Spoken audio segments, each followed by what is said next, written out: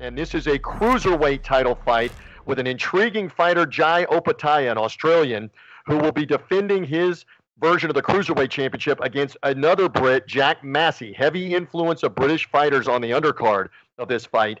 Opetaia, massive favorite on the money line to win. No value there. How does he win? The how that we always talk about, Brother Rafael. Does he win by knockout? Does he win by decision? The over-under 7.5 rounds. Opetaia's had a couple of early knockouts in title defenses. All right, size it up for us. Does Massey have a chance to make this a longer fight? Dan, what do you think? Handicap away. Well, to answer the question, yes, I do think he has a chance to make it a longer fight. But to get into the weeds, so to speak, on this matchup, Opetaia, he's the bona fide, legit, lineal cruiserweight champion. He also has the IBF title.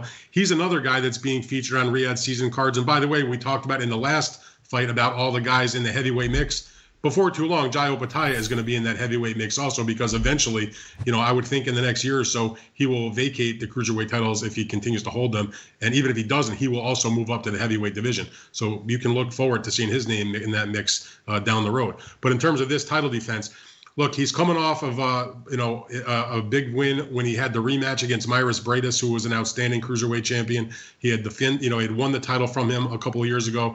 They had the rematch on the card that was in Riyadh earlier this year. He won that fight, and now he goes into this defense against Massey. Some people, I think, of some of the comments I've seen are very disrespectful to Massey. Now, while I don't necessarily think he wins the fight, I mean, this is not the joke fight that the odds maybe portray it as. Or that some people are suggesting. But it's very hard to pick against Jai Opetaia. He is the real deal. Top amateur and now a top professional with some good wins on his record. And all due respect to Massey, who I do respect, I think that Opetaia knocks him out. Now, that said, you said the value is it over, is it under? I think he goes a long way in this fight. I think he gets past 7.5 rounds. I look at his recent past, and you look at his overall record and the type of guys he has faced. First of all, he's never been knocked out. He does have the 2 losses, but the 2 losses came against quality opponents. He lost a decision in a cruiserweight fight a few years ago to Richard Riacapore, who was a top contender, who is one of the definitely a top 10 cruiserweight. And the only other loss was a couple fights ago where he went up to heavyweight.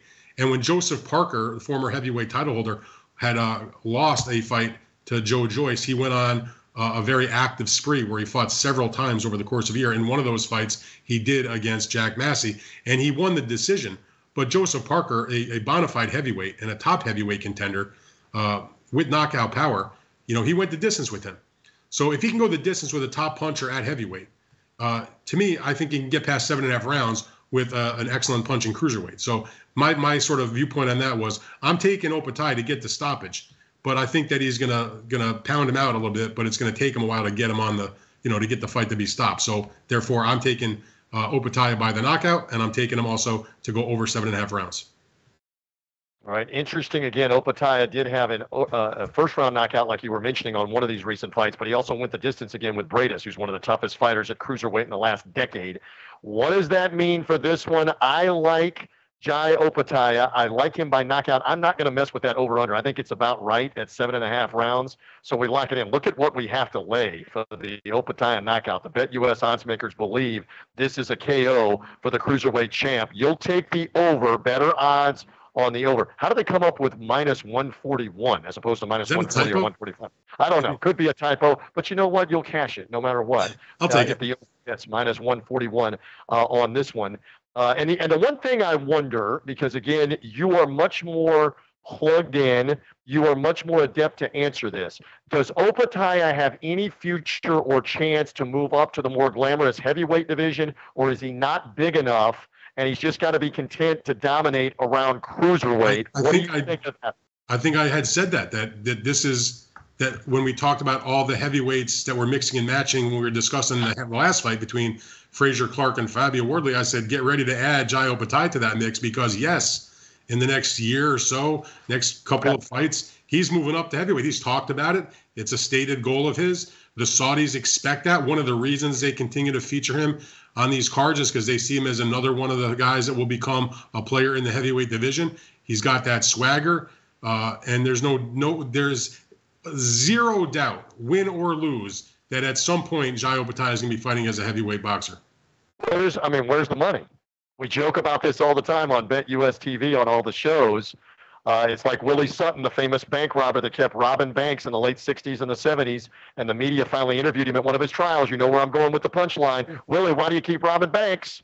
Because that's where the money is. That's what he said. Same thing with Opetaia in the heavyweight division. Where's the money? Where's the money on that? Lock it in one more time. Dan and I say Jai Opetaia. He's got the knockout. I've got the knockout. He also takes the over in that 12-round fight, again on the undercard of Better Biev and Bivol from Riyadh, Saudi Arabia. All right.